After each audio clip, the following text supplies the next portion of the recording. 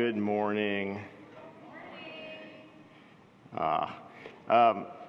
Before we jump into teaching, I want to kind of talk a little bit about the last couple teachings. If you've noticed, there's two unique things that we've talked about last two teachings. The first was Mary and how she went to Jesus' feet and washed Jesus' feet with her perfume and her hair.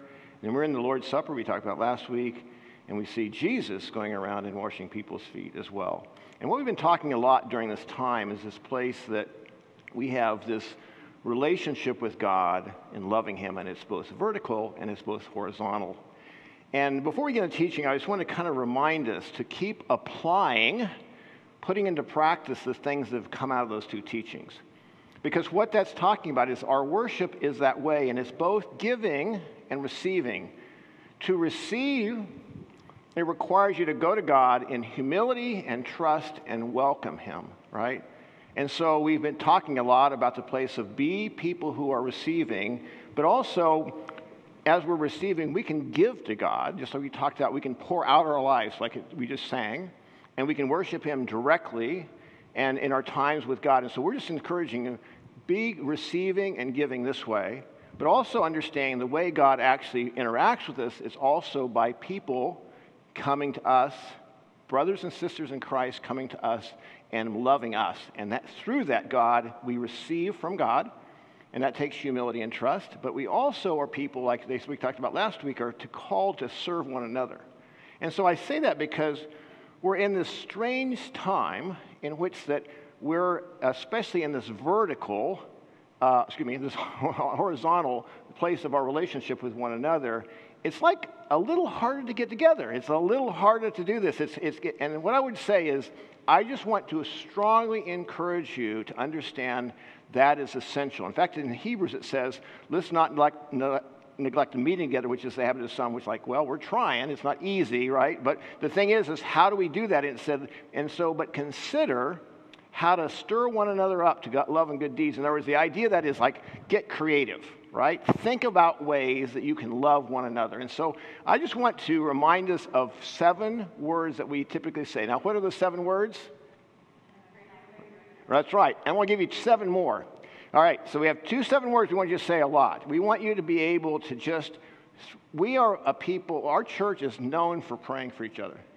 And we need to have that increase. And so I just want you to encourage you to be saying these things. Can I pray for you right now? And I also want you to be saying, would you pray for me? Will you pray for me right now?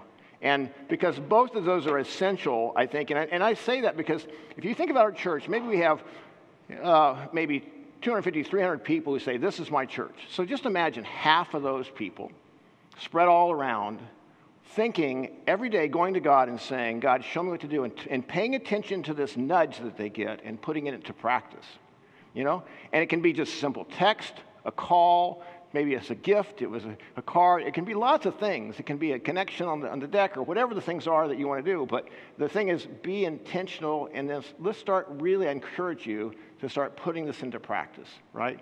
This is a place in which that we want the church to continue to connect to one another, but it takes creativity. So anyway, I encourage you to do that. Now we're going to apply the next one a little bit later here, but we're going to be talking about this place of Jesus living in expectation. And it's really a conversation after Lord's Supper, probably could have even been during that time, but it's right in that place in which Jesus knows that His hour's come, and He's preparing His disciples for what's ahead. And the world is extremely uncertain, and He's saying, this is how you live in expectation during this time. This is how you live in this way. And so we're going to be talking about that. So let's go ahead and start out with this place of just praying. We're also going to be the offering. If you are committed to our church, you can go to our offering page, and all the instructions are there. We're going to pray for the offering, but let's just pray for our time. So take a few breaths, close your eyes. Holy Spirit, we just welcome you into our time right now.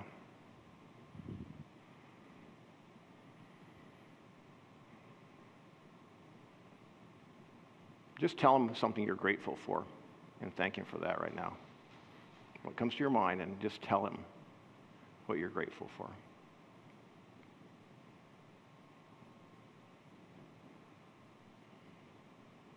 Thank you, God.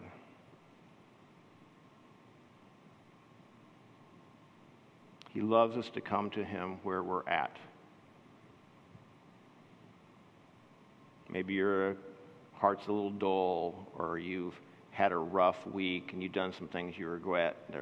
But his grace is there. He says if we confess our sins, he's faithful and just to forgive us of all our sins and cleanse us of anything that is unrighteous. And he does that as a gift to us. And all we do is ask him to do that.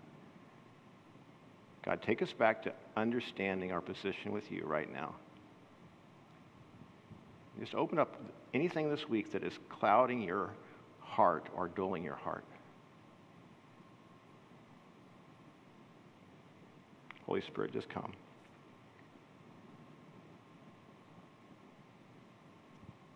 And just ask God to give you a receptive heart to be able to be present during this teaching, whether you're online or you're here. God, give us your grace. Help us to be able to be seeking you during this time and listening. Give us ears to hear and eyes to see things that we couldn't see otherwise. And we ask you to do that. Ask you to do that for the kids as well, or as they learn about you, that they'll experience you, that your eyes will be open to truth. Lord, as we take this offering, we thank you for how good you are to us. And we just trust you, and we love you. Use it to advance the things that are eternal, the things that matter. In Jesus' name, amen. All right. Let's go with a question here. What are you expecting for the rest of the day? And to make it even a bigger question, what are you expecting for this week? This month? Keeps going, doesn't it? This year? This next year? You know, what do you expect? A lot. Expectations is an interesting thing because it's this thing. It's something that we believe is going to happen. It's probable, or sometimes we think it's certain going to happen.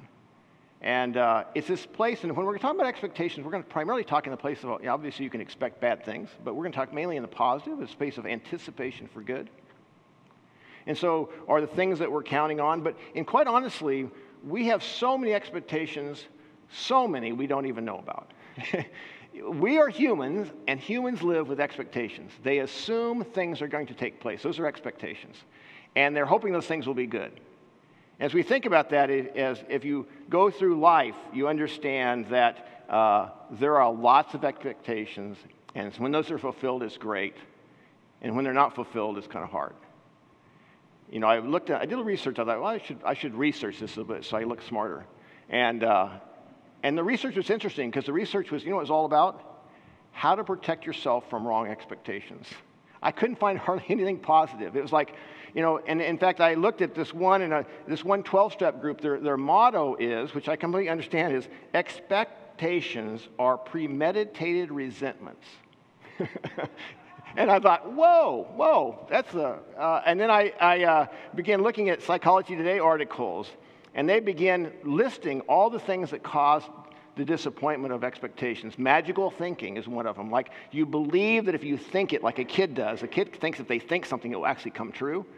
Some Americans think that too after they're older, right? They begin thinking, they kind of create a world in their expectations and constantly are falling because they're living in magical thinking. But then sometimes expectations are just normal stuff of life, right? Here's kind of how you know you have expectations. This is what comes out of you when the expectation isn't met. Really? You got to be kidding me. No. Those kind of things like, those things. Usually the describes an expectation that's not being met. You come home from the drive-thru with your family and you look at the bag and there's missing 2 hamburgers with a crying kid. And you go, really? Right? Or you get to a spot where you're, you have excited for this thing that's going to happen, and you get there and the person completely forgot about doing it. Or it gets canceled or rained out. You get to this place in which that you're a little bit late, but you're going to get home in time, and you hit a detour, and you said, really? It's all these things that happen in this world that's very difficult. There's this place that, or you're in the bigger picture, your life goes a different way than you expect. Wow, I wasn't expecting that. Those are the bigger things. Or you have somebody who promised to be faithful to you and was not. And we could go on. And you start understanding how they can come up with these particular things of, expectations or premeditated resentments, or at least discouragement sometimes. But there's this thing about it is that, and that Proverbs talks about hope deferred makes the heart grow sick. But the thing about that is, but longing fulfilled is a tree of life, But the tree of life thing just keeps us going because we love this feeling of when expectations take place, and we can't keep ourselves from doing it. This has been going on for centuries. Back in the 1600s, there's this Pope Alexander, he was a pope, but he's a poet. His name was Alexander Pope, and he has this phrase in his poetry: "Blessed are those who expect nothing, for he shall receive nothing and never be disappointed." And we can start doing that. We can say, I'm just going to lower the expectations, but quite honestly, we can't. You and I are made to expect good. We're designed by God to do that. And so no matter what we do, we find ourselves in this place of desiring good to take place. It's this thing the Bible calls hope. And it's built into us. And this thing of living in expectation, and expectation, anticipation, it's really a good thing. I mean, it has this powerful effect on how we live. Think about things, even in just a natural form, in which something good is coming, and how powerful that is to you presently. Sometimes Debbie's a really good cook, and my wife Debbie, and she'll go, I get ready to leave, she'll go, "Oh, don't be home at 6:30, we're making this." Like, ooh, I like that, right? All day. My day is better because I can think, at 6:30, this thing is coming. I've been mowing the yard in 100-degree weather, and I think, how do I get through this? At the end of my mowing experience, I'm totally soaked, and I plop down in this chair in the shade, and I bring a big glass of water, and I listen to music, and I sit there and just stare for a while, and that makes my yard work so much better. Knowing that's coming, right? It can be the same thing on a college degree, and many other things in which we have. I just recently, right after this service, we're heading out to Michigan because a pastor gave us his vacation home in Holland, Michigan. Guess what? My week went better this week. I got a lot done because I have this thing that's coming, right? I'm excited, more excited now than ever because I'm leaving. Sorry. But the reality of it is that's expectation. It has this effect on you, on how you live and how you do things. And so as you look at that, is that the thing about Jesus, he lived in the same world where things didn't go great, right? Yeah, it was a rough world. He bumped against things that shouldn't have happened, right? But when we see Jesus, even right now, even in a place in which that he has Judas betraying him, people plotting and killing him, Peter going to deny him, and all that's coming, we find Jesus actually living in expectation right now. and to me, that's just wild. And so when Jesus is talking, I think the thing about it is the disciples, though, were not probably doing too well right about now. The disciples had, they were just reeling because all this stuff was going on. They probably knew Jeremiah. They could probably, in their mind, thought of Jeremiah, where God says to them, "I know the plans I have for you, declares the Lord, plans that will prosper you and not harm you, plans that will give you a hope and a future." They probably knew that in their head, but they weren't feeling it in their heart. They were not doing well. And so the disciples were in a spot where they were undone. And Jesus is speaking to them and helping them to start experiencing expectancy and hope for the future. And that's what we're going to be talking about. So if you want to turn over there, we're continuing to talking to the disciples. This is really the same conversation we can just kind of pick up. It continues on. As 24 hours from now, Jesus will be on the cross. And so he knows every word he says is super important. And so he's talking to Simon, and Simon, Peter asked him, "Lord, where are you going?" Jesus replied, "Where I'm going, you cannot follow now, but you will follow later." Peter asked, "Lord, why can't I follow you now? I will lay down my life for you. And Jesus answered, will you really lay down your life for me? Very truly, I tell you, before the rooster crows, you will disown me 3 times. Now, this had to be pretty wild for Peter. Peter is already trying to process Jesus washing his feet, right? He's trying to figure out what's going on with Judas. It's just a very wild environment. And so he's in a place, now Jesus has been speaking publicly and talking about going away.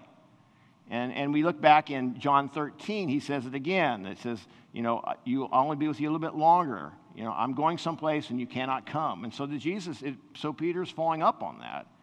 And he says to him again, where I am going, you cannot follow me. But this time he adds more information than he ever has before. He says, but you will follow later.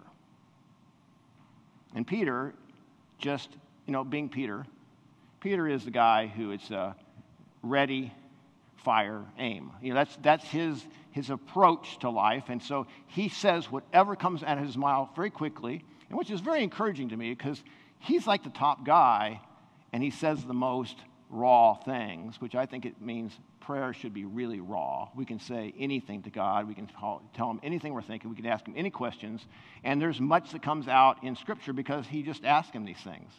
And so when Peter responds to him and these questions, he basically says, wait a second, I do want to go with you. Now, this is kind of a Braveheart moment. He catches on, he's going to die.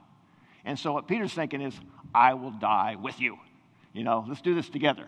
He goes, well, my death's not a normal death. It's something that you won't even be able to even enter into. In fact, you won't just retreat. You'll deny you even known me. Not just 1 time, but 3 times. Now, if you can imagine how Peter was doing after he said this, and what he must have been rattled in. But what's really important here, we're going to move into chapter 14. And this is where the chapters, we understand they're put in there by man, because this is a continued conversation. And stopping here is not the end of the story. You will deny me 3 times, and we stop. He says that, and then right after that, he says this, starting in chapter 14, verse 1. He says, now he's speaking to Peter and probably to the other disciples as well. It says, do not let your hearts be troubled. You believe in God. Believe also in me. My Father's house has many rooms. If it were not so, I would have told you. And I'm going there to prepare a place for you. And if I go and prepare a place for you, I will come back and take you with me, that you may also be where I am. You know the way to the place where I'm going. These 3 verses are not just for Peter, even though that's where it's directed. It's not just for the larger disciples. It's for anyone who has a relationship with Jesus. And these 3 verses can bring an ability to live in a place of expectation if we can just take them in.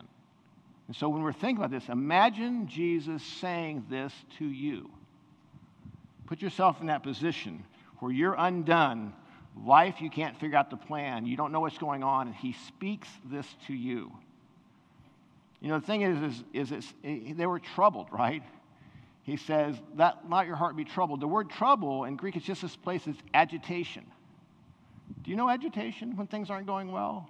When you don't know your future, when things are hard, you just get irritable. It's this place, it's actually just to stir up.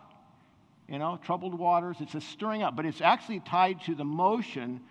It's to set in motion something that should be still, is what that means. And so Jesus is saying, you're all stirred up. I want you to become still in this. And what he does, he tells them, in these next lines, he tells you this is how you can be settled and not be stirred up. And he goes on and he talks about this house. His Father's house, some translations say it's a mansion. It has many rooms. The whole concept here, it's lots of space for you. And then he goes on to say, and by the way, you're going to come And I'm preparing a unique place just because I know you and I know who you are. I mean, this is interesting because in this, he's using really this language of home and family and belonging and all the things that are so crucial to what they need. I mean, it's not just, it's not some institutional thing. It's not a cloud we're sitting on. It is a home. He's describing, to get a hold of what's happening here, this place in the future, this place of heaven, it actually is very relational. And it's a place that we dwell and abide together. And so as he's talking about this, I love, one of my favorite parts of this is in verse 2. It's one of my favorite things.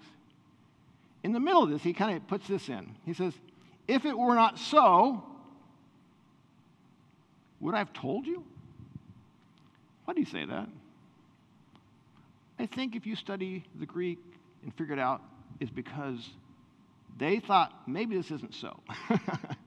And when you listen to this, it's like a kid going, nah. Why? Because it's too good. It's like, really? Jesus is saying this. So an interpretation would be this: I'm Jesus. I'm God in the flesh, and I'm telling you this. I don't tell you this unless it's true. Because he wants us to take this in, not as some kind of mystical thing. He wants to take it in as a reality that we live with, right? And so in that spot, he as he talks about this, they take that in. And then the question is, okay, there's this home. How do we get there? And Jesus answers in verse 4.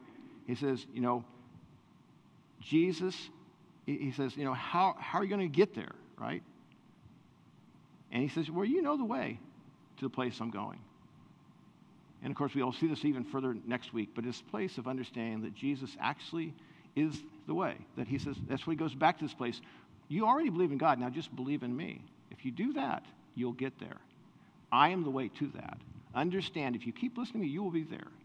And so in that spot, if he understands that. Now, what he's doing here, he's helping them begin, right now they're in the middle of everything, he's helping them get an eternal perspective. I don't know about you, but eternity is a little bit outside my bandwidth of my brain. You guys ever think about eternity very much? It's like, it just kind of fries after a certain point. I get to the point I just got to stop because I can't even think it that way. But I would say this, it's a long time, right? One illustration I saw, I think Francis Chow did this somewhat like this, but as I thought about this, I kind of used that, so I got a little geekier, and I thought of something extremely long that we could visualize, all right? And so I'm sure you've all studied up on this, but living our life in eternal specter, to think of it like a long cable, because I'm a guy and I use cables, all right? So cable, okay? We're going to talk about the See Me, We 3 cable. How many know the See Me 3 We cable? Some of you know that. Okay, this is good. This is surprising. So the See Me We 3 cable, it means the Southeast Asia, Middle East, and Western Europe. This cable was completed in 2000, 24,000 miles long, and it covers goes over 33 countries into 4 continents.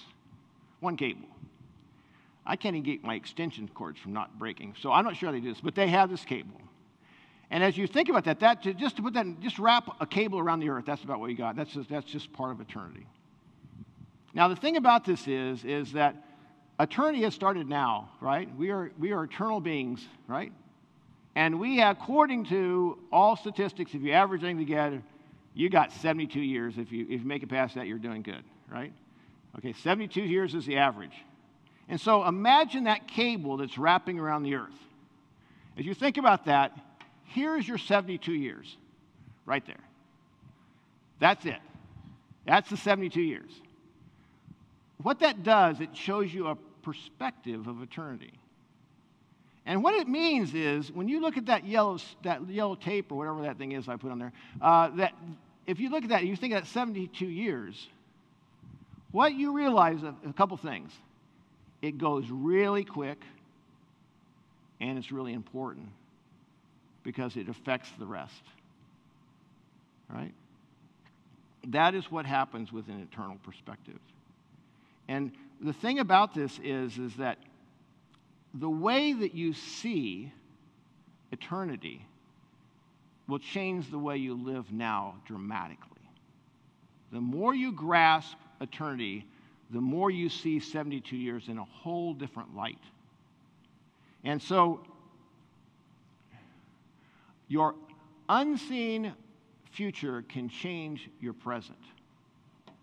You understand what I mean by that? The unseen future that you grasp a hold of will change the way you live right now. It will affect it dramatically. In fact, we see that in Hebrews where it talks about this place of faith, which is trusting in, and what Jesus and what Scripture says, what God says. It says, now faith is confident in what we hope for, and the assurance about what we do not see. Again, now faith is confidence in what we hope for, and assurance in what we do not see. Now, the thing of hope, we see it as very light. It's the substance. It's something we know to be true. It's something that we expect and lean on and live by. And what that means is it's a substance. So this thing of the future that Jesus is pointing towards when he's talking to the disciples is saying, this is real. If it weren't real, I wouldn't have told you. Now, take that in, and at that spot, it actually affects the way you live. Look in Hebrews, because it goes down and lists all this, and then it lists Jesus and his model to us. He says, let us run the race of perseverance that was marked out for us. 72 years is marked out for you. Fixing our eyes on Jesus, the pioneer and perfecter of faith, for the joy set before him, he endured the cross, scorning the shame, and sat down at the right hand of the throne of God. Consider him who endured such opposition from sinners, so that you may not grow weary and lose heart. So Jesus, this is his model. This is what we're seeing here. How did Jesus love to the degree he did? How did he do the things he did? A lot of it was because he had a view of eternity. And he was able to see the unseen things and the good things that were coming. Notice this in that one verse. It says, for the joy set before him. In other words, right now, in this spot where everything's really bad, he was living for the joy set before him. It changed the way he lived in his present situation. And other verses, I think, are just really helpful in this. When you understand eternity, it says, do not let your hearts be troubled. You know? And because this is what he's getting at. He says, believe in God and also believe in me. And then he goes in and explains the house. This is really going to happen. This eternity is really real. And then, so look in Colossians, understanding this, look how it's written. Since then we have been raised with Christ, set your hearts on the things above, where Christ is seated at the right hand of God. Set your minds on things above, not earthly things. Corinthians says this, for our light, momentary troubles are achieving for us an eternal glory that is far outweighs them all. So, we fix our eyes on what is, not on what is seen, but what is unseen. Since what is seen is temporary, but what is unseen is eternal. Now, when we live in this life, it's not that temporal things aren't something that we don't have expectations on. You know, I have lots of expectations. You know, I'm expecting this vacation to be good. May not be. I'm expecting it. I'm expecting to have a good meal. You know, I'm expecting to have these things happen. I'm expecting all kinds of good things in a way that are temporal, the things that I don't know for sure what will happen. Right? There's nothing wrong with that. We were made for that, and they're beautiful things. But what happens is if we get to a place that we are trying to look for our satisfaction in our life in those things, without the eternity of the things that are coming that are good in the first place, it disturbs our whole life because we're living in a place where we're constantly waiting for disappointment. And what Jesus is saying is fix your eyes on this thing that's coming. Because when you do that, you start living differently. Understand eternity. So when this 72 years, you realize this is short. I need to do what really matters in this time and what I'm made for. And so this is just really helpful right now for where we're at, right? We don't really know what's going to happen. Everybody tries to. Everybody's scrambling around. Everybody's trying to get control. We don't know what's going to happen. Could you have guessed this last year? No. What does that tell you? You may not be able to guess the next year either, right? What's going to happen if it didn't get better here? What if COVID gets worse? What if the division in our country gets worse? If it could, maybe it could. It just get worse, right? How could this happen? What are we going to do? What if the economy collapses? What if killer bees come back for real? I mean, it can be anything, right? It's just like we understand in this world it's temporal, and it doesn't always work out. We have a lot of, you got to be kidding me moments, and we have beautiful moments at the same time, right? But the reality of it is how do we get to a place that we live in expectation now, right? Where we live in anticipation for the good that's coming. And we only can do that as we start understanding and believing who Jesus is and what he says to be true. And it starts affecting us on the inside. It just gives us this, when we can see eternity, even glimpsing of it, and we can see the goodness of what's coming, we can really say, wow, this is light and momentary, which sounds almost crazy. Because even in the things that are happening that are hard, we know that God is doing something good in us in those processes. It's this place that God always has good things coming for us, even in the middle of painful, hard things that this world brings us. And so, let's go to the invitation. Just view your daily choices in light of eternity.